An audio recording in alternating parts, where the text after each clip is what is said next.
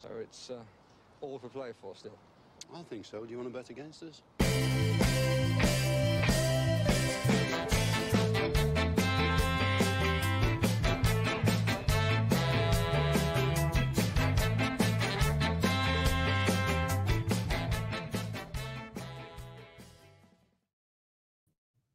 Hi, friends, and welcome to For the Love of Paul McGrath podcast. Just wanted to jump on today and get started with something that we're going to be doing an awful lot over the off season, which is discussing any transfer links, discussing any players that may be coming through, maybe linked to us from certain teams, certain leagues, and through certain outlets. And it was an interesting one that came up overnight last night. Filip Helander, centre half from Rangers, Swedish international. I thought it would just be something interesting and nice to kick off our transfer link segment within the actual podcast itself.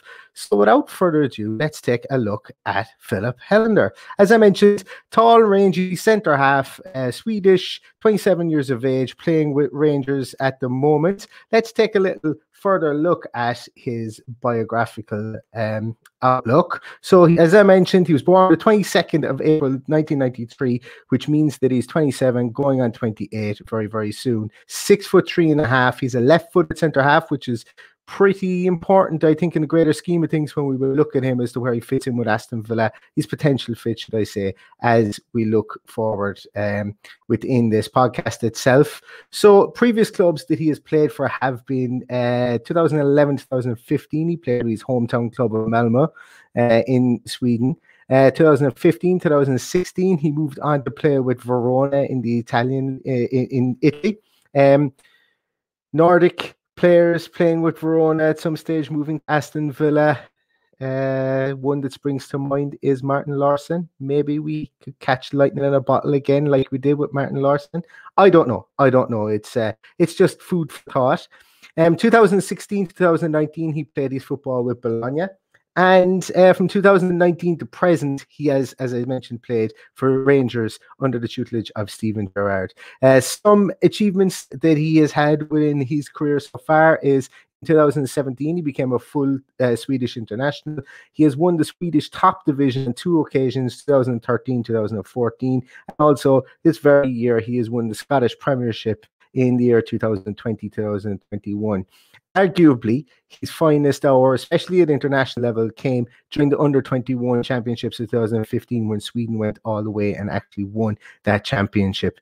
And that team itself was full with some very, very promising youngsters, and it's interesting to see that, you know, what trajectory that they've had very, very decent careers, and maybe they're 27, 28, maybe that's when they go on to reach their full potential. And as I mentioned, Filip Helander is in and around that age bracket.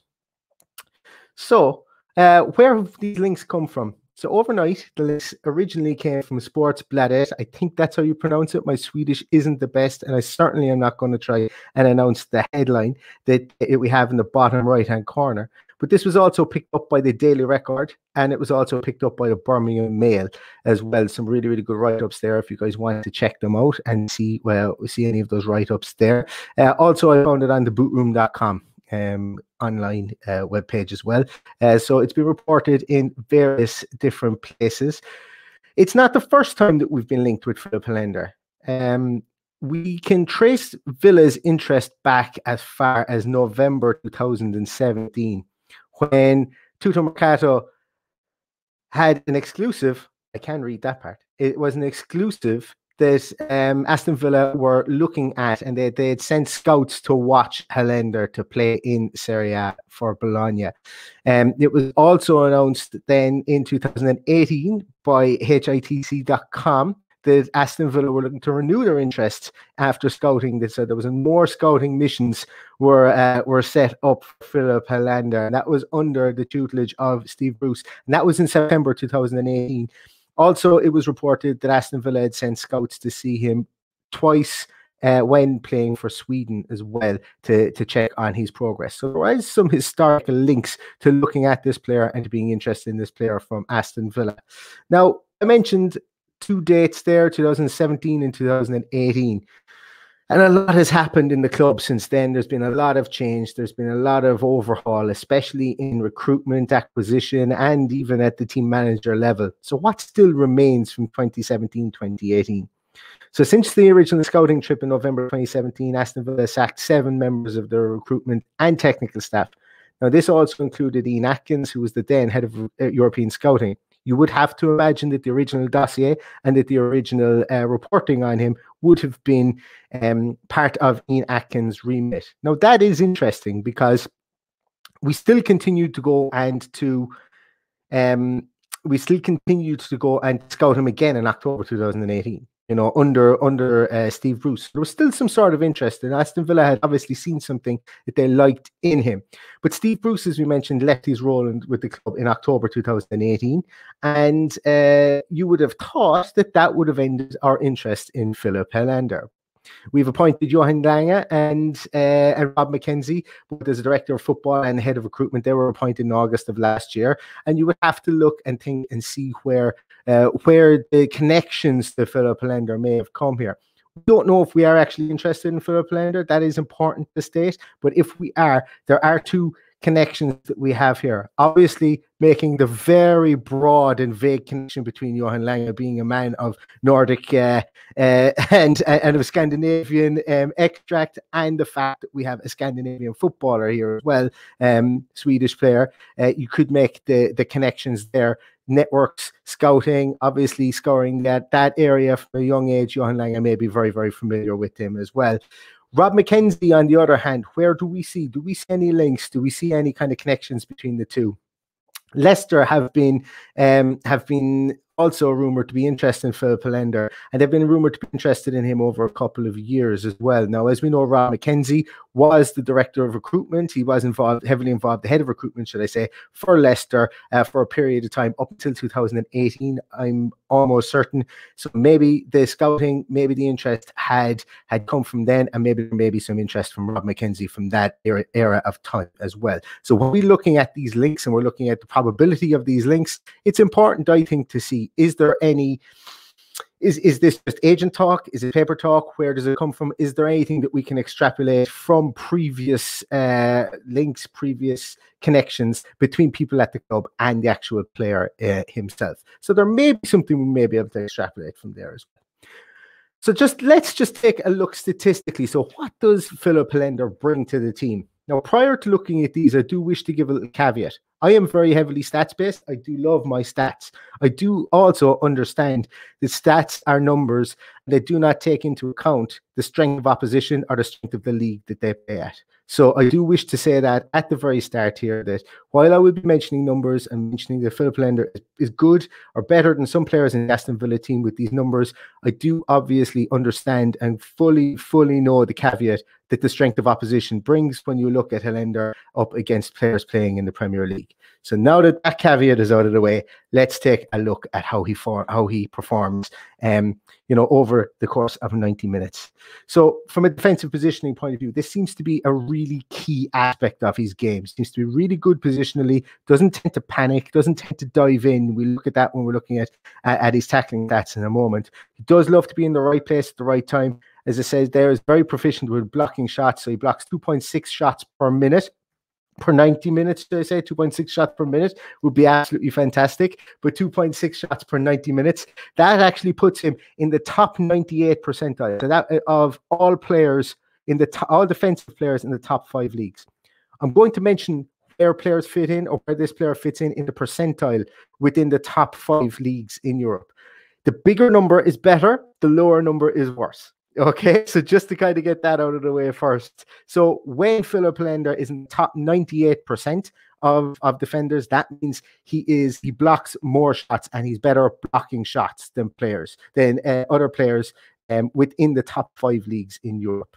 Okay, he also has a pressure rate of 8 pressures per 90 minutes, and that comes in the upper echelons within the top 3rd percentile as well of pressures over the course of 90 minutes. So from the point of view from positioning and getting in defenders' faces, or getting in strikers' faces, getting blocks in, he's very, very proficient. When we look at his pressing and his tackling, he doesn't get involved in the press as much, so he doesn't dive in. He doesn't, he kind of lets the play come to him. He's more likely to stand off and to use his football intelligence to cut down space. So he's not the quickest defender in the world. He doesn't dive into tackles. While he does get pressures on, he allows the play to come to him before he pressures the player. He's not a rush type player. He doesn't kind of run around like a headless chicken. He gets his blocks in when he needs to, but he lets the play come to him. Pretty measured. When we look at his tackle rate, he doesn't dive in, doesn't make that many tackles. 0.8 tackles per 90 minutes puts him in the bottom 5%. So he doesn't make that many tackles at all. From a passing point of view, he's not very fleet of foot, and he's not really blessed with taking the ball out of defense. He's not going to dribble this ball out of defense and progress it on the ground as he's taking it forward himself. He is decent at passing, and he has a pass completion rate. The amount of passes completed within 90 minutes comes in at 38.2 on average. That is in the bottom 23 percentile. Isn't tasked with doing a lot of passing the ball out of defense. His pass attempts per 90 minutes is 43.6. That comes in the bottom 18 percentile. He's not playing in a team that's very ticky-tacky. He doesn't make an awful lot of passes. Just because he's in the lower percentile here doesn't mean it's a negative for him. It just means that the team isn't really tasked with playing the ball out from the back. Their defenders don't get an awful lot of touches, and therefore don't have an awful lot of passes amongst themselves, between themselves in midfield. But the big thing that we want to look at here is that his pass completion rate is 87.6%, means he's very, very judicious in possession, doesn't give the ball away. And a really interesting stat is he's more predicated to making that medium length pass, which is any pass between 15 yards and 30 yards. So that's what a medium length pass is classed within FBref.com. Which is a great statistical website, and that's where his passes. He makes most of his passes there, and he makes 22.8 of those types of passes on average per 90 minutes, and that's an interesting stat to remember as well. So from a heading point of view, he's better than average in the air when you look at him playing. I've looked at a couple of clips of him this morning. He's better than his statistics show, and this is once again speaking about statistical analysis. It doesn't tell the whole picture. He is in the bottom third of all heading metrics, but then again, not an awful lot of he's not tasked with going up to win the headers either in the Rangers defense. He's really seems to be that kind of real assured defender he's more of a stopper than he is a ball playing centre half, and he's not one of these big dogs that goes up. He can win headers. He's got a good jump in him. He seems pretty athletic from that point of view. It's just he doesn't make an awful lot. He doesn't have an awful lot of aerial duels. When we look at it there, his aerial duels of 2.2 per 90 minutes, that comes in in 35th percentile. So it just doesn't have an awful lot of aerial duels. So therefore, he's going to win less duels per game, and he's going to lose less duels per game. He loses 1.8 over 90 minutes, and his percentage of aerial duels won only does come in at 55%. That's probably a bit more concerning. The fact that yes, he isn't making as many headed clearances as other defenders within the top 5 leagues in Europe. But the fact that he's still only winning 55% of those is a bit concerning when we look at what our other centre halves are doing. So let's take a look at where he stacks up against our own centre halves. Now, I mentioned as well that he's a left-footed centre half, and that's why I've picked Tyrone Mings and Courtney House, who would be our two predominant left-footed centre halves that have played this year. Looking at him with regards to Tyrone Mings, he's in and around the same age. He's in and around the same height. He's a good physical comparison to Tyrone Mings. Tackles, blocks, and pressures, he actually comes out better than Tyrone Mings. Once again, not taking into account strength of opposition. Not saying he's a better player than Tyrone Mings, just on a statistical basis over 90 minutes played, he makes more tackles, he has more blocks, and he puts more pressures on players. Doesn't take into account the opposition, as I say, or the playing style of the team. But it is important, I think, to highlight those two things. From a passing point of view, he actually plays more, he attempts more passes, and he completes more passes, and he's a better pass completion rate than Tyrone Mings. But the really, really, really interesting thing here is Tyrone Mings is a predicated. Tyrone Mings, when he plays the ball, he plays more medium length passes, and he comes in at 19.79 passes per 90 minutes. So if we're looking to get a stylistic fit are system fit. If you bring in Filip Helander there, who's more predicated to playing those 15 to 30-yard passes, he plays 22 wide of those every 90 minutes. That's a better fit for maybe coming in to be back up to Tyrone Mings or to be a replacement for Tyrone Mings should we need to have one. That's an interesting thing to think of. From a heading point of view, as I mentioned, Tyrone Mings makes more headers. He's tasked with doing that, and he wins more percentage of his aerial duels. That's where Filip Helander's numbers maybe don't tell the full story. But then again, it is important, I think, that even when we are looking at a league of a lesser quality, you would expect him maybe to win more of those headed battles. Now, looking at Courtney Howes, as I say, more or less the same height. Courtney Howes is younger though than Filip Helander. Once again, Filip Helander actually outperforms him in very much so in blocking rate. Courtney Howes doesn't get that many blocks in. They're similar in tackle rate. So Courtney Howes makes as many tackles, give or take, than Filip Helander on a game-per-game basis. And Courtney Howes, it's interesting there to see the difference there. He's a higher pressure rate, not by much than Tyrone Mings, but it is closer to the pressure rate of 8 per 90 minutes that Filip Helander has. From a passing point of view, I think we would all expect this. Courtney Howes doesn't have a lot of passes attempted, therefore he doesn't have a lot of passes completed. His pass completion rate, as we see there, is similar to Tyrone Mings, but once again falls short of the higher pass completion rate that Filip Helander was. And this is probably the kicker for Courtney Howes. We all know how much I love Courtney Howes, and I think he's a very, very good defender, and he's a very solid backup to have on this team. But Courtney Howes plays more long balls over 90 minutes than any other type of pass. And I think that's fair to say. We see it on the tape as well. So if you were to kind of come in and look for somebody who's more probably like Tyrone Mings to come in and to fit that mold, should Tyrone Mings get injured, or should we want to maybe play a different system? I don't know. Having somebody that's more comfortable playing that medium level pass probably puts you in a better position from a stylistic and a system point of view than having somebody who's less comfortable in playing those passes and resorts to a long ball, which is over a 30-yard pass more often for 90 minutes than Helander would. That's an interesting one. That might be a fit for within the scheme and within the system. And as we know, Courtney Howes is just a giant in the air. He's just fantastic in the air. And you can't, it's very important. You can't just understate that all he does is head the ball. He heads the ball, he heads it brilliantly. And 6.3 aerial battles won per game is just, it's up there in the stratosphere when you look at it amongst the I think it's in the 98 or 99 percentile when you look at it in relation to the other top 5 leagues. So if we were looking at an overarching piece here on Filip Helander, he does some things better than both of our left-footed centre halves. He does some things worse. There are a lot of correlations between it, and I think that's important to kind of look at both of those. So overall, the verdict for me on Filip Helander is, while I don't think it's an absolute nailed-on piece, I could be convinced to say that it is possible that we could be looking at Filip Helander. His pros are that he suits the style. He's a decent system fit because of what he does in comparison to Tyrone Mings. He brings more pressures in defence, and he brings that medium range passing where he's more comfortable. The cons, I think, for him are, it's debatable whether we need him. It's debatable whether, we go and we spend money on a backup left back, dependent on maybe what Courtney Howes' injury is like. Maybe it might be a bit worse than we thought. I don't know. Maybe they want to change that style. It is debatable. I'm not saying it doesn't happen.